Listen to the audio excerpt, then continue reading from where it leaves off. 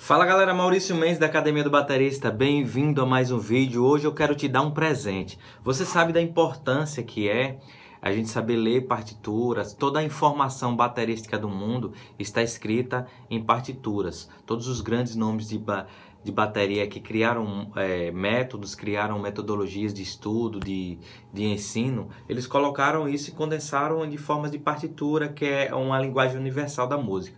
Se você não lê partitura, você perde muitas oportunidades no mercado de trabalho. Se você consegue ler partitura, você vai abrir um leque de possibilidades para a sua carreira. Então vou te dar um presente, é uma aula introdutória de como você lê partitura. Amanhã eu vou lançar um vídeo aqui e vou abrir o meu desafio de 21 dias. Você vai passar 21 dias comigo e vai sair desses 21 dias já lendo sua primeira música na partitura. Vai ser um grupo fechado do WhatsApp com aulas ao vivo e aulas gravadas lá. Eu vou te explicar tudo daqui a pouco, beleza? Então assiste essa aula e comenta aqui se você gostou, comenta aqui qual é o seu nível na partitura. Se você já leu um pouquinho e quer se aperfeiçoar, esse desafio também é para você, beleza? E não se esquece de clicar aqui em se inscrever no canal, ativar as notificações e dar o seu joinha. Valeu, vamos nessa! Fala galera, beleza? Eu sou o Victor, eu tenho 15 anos e eu sou do Oeste, no estado do Paraná. Eu sou aluno do professor Maurício Mendes e eu venho aqui falar para vocês que eu participei do desafio de 21 dias, que é o curso de teoria musical. Para quem não sabe, esse curso é para a gente aprender a ler e a entender partitura. Eu entrei no curso sem saber basicamente nada de partitura. E agora eu estou saindo dele lendo. Vou mostrar aqui para vocês, ó. A gente estava vendo a aula de ontem, já estou conseguindo interpretar isso aqui. Estudando um pouquinho por dia, olha lá, enquanto eu estou tirando minhas músicas. Tô sempre dando uma olhadinha, decorando lá a posição de cada parte da bateria. E eu tô muito satisfeito com esse curso porque eu entrei sem saber nada, tô saindo tocando algumas músicas já saí pegando algumas partituras e tocando por inteiro, sem mesmo ter terminado, chegado ao fim do curso ainda. Eu sei que tem mais coisas avançadas e tudo mais, mas olha, você pode olhar aqui e pensar, é algo muito difícil e tal.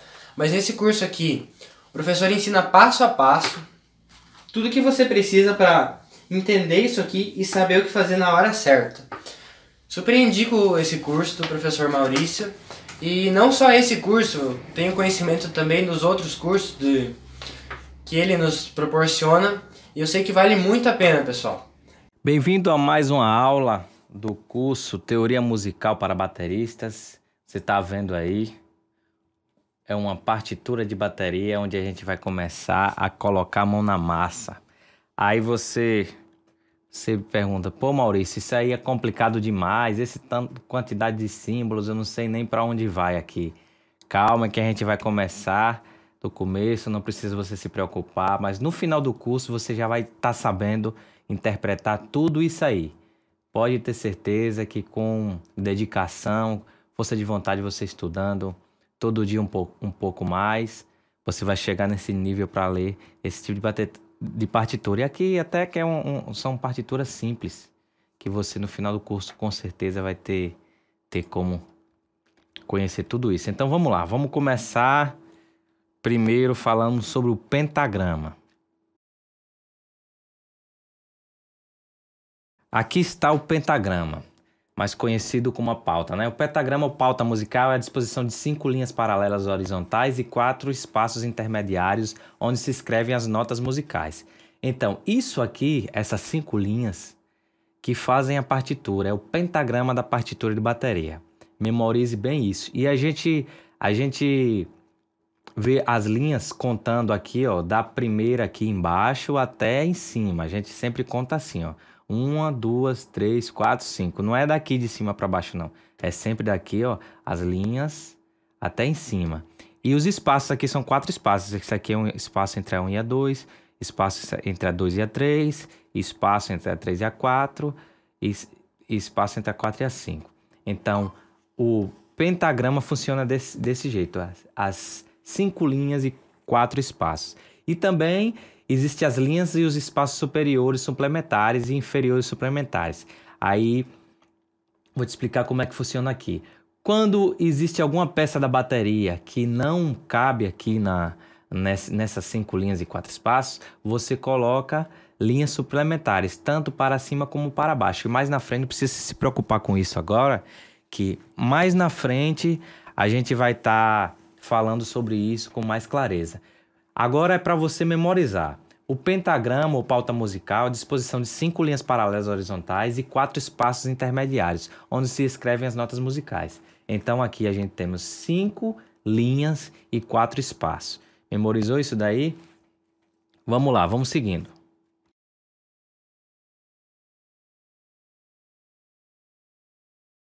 Agora a gente vai começar a falar sobre a clave. A clave de percussão é que a gente vai usar. Por que a clave de percussão? Porque a gente vai ter o cuidado aqui de saber a partitura, que instrumento é para ser tocado com essa partitura. Por exemplo, existem a clave de Sol, a clave de Fá, a clave de Dó e existe a clave de percussão. Por que existe a clave de percussão? Porque quando ela é formada por esse símbolo aqui, ó, esses 2 tracinhos aqui ou esse símbolo aqui. Essa clave é usada para todos os instrumentos de percussão. Como a infinita quantidade desses instrumentos, precisa padronizar as peças da bateria na pauta. Então é o seguinte, quando você pegar uma partitura de bateria, com certeza ela virá dizendo que é de bateria, você olha primeiro a clave. Isso aqui, ó. Se for uma partitura de outro instrumento, como por exemplo aqui, ó, uma partitura de piano aqui, ó. Essa partitura de piano vem com a clave de Sol, isso aqui é a clave de Sol, e essa aqui é a clave de Fá. Então quer dizer que aqui vai tocar algumas notas diferentes dessas aqui. Então quando a gente coloca uma clave de percussão, ó, aqui, ó, ela vira aqui já uma partitura de percussão. Quer dizer que o local das figuras não vai valer do mesmo jeito que iria valer se fosse uma clave de Sol. Como por exemplo aqui, ó. Na clave de Sol, esse espaço aqui é uma nota. Por exemplo, a nota Dó. Aqui é a nota Dó na clave de Sol. Se aqui for percussão, a clave de percussão, aí a gente vai para cá, onde a gente vai aprender a posição das peças da bateria. Então você já conhece a clave, que isso aqui fica logo no início da partitura. Isso aqui, chamado clave de percussão. A gente vai aprender agora onde ficam os símbolos das peças da bateria. Aqui, no terceiro espaço, ó, 1, 2, 3, entre a terceira linha e a quarta linha, no terceiro espaço aqui, fica a caixa, vai ficar a caixa. No primeiro espaço vai ficar o bumbo, tá vendo? A gente vai escrever o bumbo no primeiro espaço. O chimbal vai ser, ó, aqui na última linha, entre a última linha e o último espaço aqui, ó. E lembre-se, para você memorizar bem, toda vez que vier um xizinho aqui é um prato. Tudo que tiver um X é considerado prato, entendeu? Tom 1 vai na última linha, na quinta linha aqui. Tom 2 no último espaço. Surdo, isso aqui é uma bateria simples, né? Surdo no segundo espaço. O prato de condução, ele vai vir na última linha aqui, tá vendo? Aqui o prato de ataque, você tá vendo que ele tá na linha sobressalente aqui para cima, numa linha imaginária que ele passou daqui, ó, da quantidade de linhas, e a gente tem que colocar um cortezinho aqui nele. Então, prato de ataque aqui. Isso sucessivamente, entendeu? Se for um prato mais agudo, aí vai depender de quem escrever a partitura para bateria. O prato de ataque vai ter que ter essa linha aqui cruzando eles aqui, porque se você for na última linha aqui é o prato de condução. Quando ele vem com esse chapeuzinho aqui, quer dizer que é a acentuação. Quando você está acentuando o prato, você vai tocar na cúpula, tá vendo? Aqui é o prato de condução e aqui é a cúpula do prato de condução. E aqui embaixo a gente vem tocar o chimbal com o pé. Tá vendo o xizinho aqui embaixo? Embaixo da linha do bumbo aqui, quando é o X, vai ser o chimbal tocado com o pé. Então essa é a notação da bateria. Uma bateria simples, né? Tom 1, tom 2 e surdo.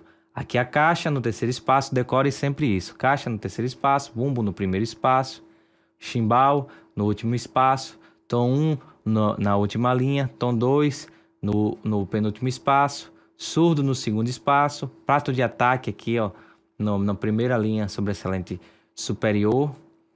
Aqui o prato de condução na última linha, entendeu? Vocês viram a diferença do prato de condução para o chimbal? O chimbal fica aqui no espaço e o prato de condução fica na linha aqui. Aqui a gente coloca a acentuação, que é esse chapéuzinho aqui, para tocar na cúpula. E isso aqui é o chimbal tocado com... Um pouquinho de como funcionam as reuniões. Amanhã, segunda-feira, eu vou abrir as vagas para de segunda a 8 a gente já começar o nosso desafio. Então, corre quando lançar o vídeo aqui amanhã, corre lá, clica no link, que serão apenas 20 vagas, que eu só posso dar conta de 20 pessoas para explicar detalhadamente. Beleza? Amanhã, segunda-feira, você vai clicar no link para você fazer a sua inscrição. Um abraço!